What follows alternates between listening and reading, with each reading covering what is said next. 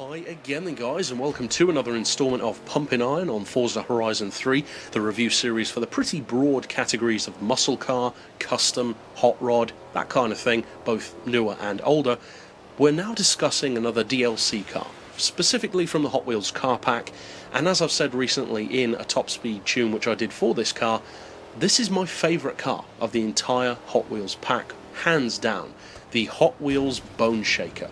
I didn't have huge expectations for this car, but it really does deliver. It has incredible all-round ability, in fact. But let's not overhype it, and let's compare it in our 5 major categories to some of the other cars in this category to find out how good it actually is.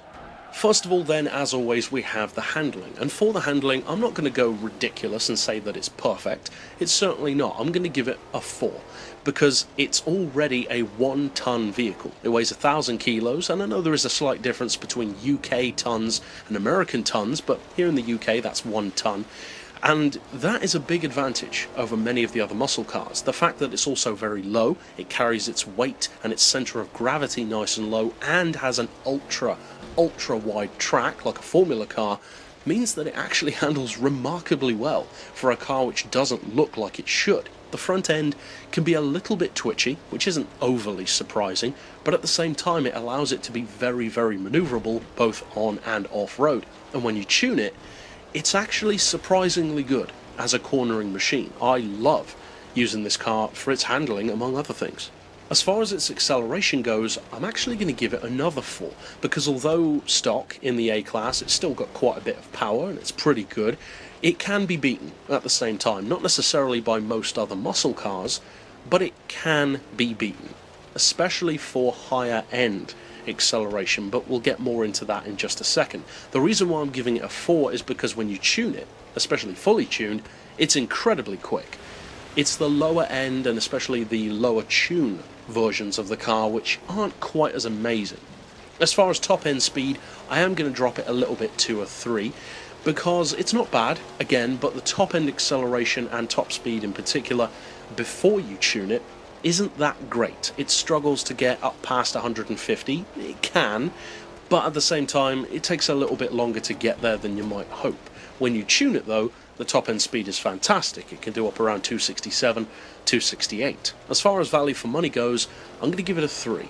Because, as I always say with DLC cars, the value is immediately going to take a hit of at least 1 point from me because of the fact that the car doesn't come with the game.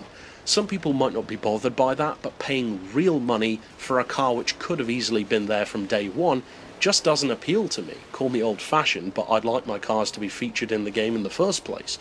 That is going to hurt the score, and the reason why it's getting a 3 overall apart from that is because although it's fantastic in fully tuned form, you do have to tune it very heavily for it to be that good. In the lower classes, such as A or even S1 to some degree, it's certainly not bad, but at the same time it's not the most competitive thing in the world. And speaking more specifically about that competitiveness, for its all-round usability, I'm going to give it another 4, because it does have plenty of use, and although it's not necessarily going to win everything you enter, it's a good drifter, a great off-roader, good for acceleration and top-end speed when tuned, and it's fun above all else. And as a tabulation of all 5 of those categories put together, I'm going to give the Bone Shaker a score of 72. But that's it overall for this particular pick. I'll see you guys next time, and as always, thanks for watching.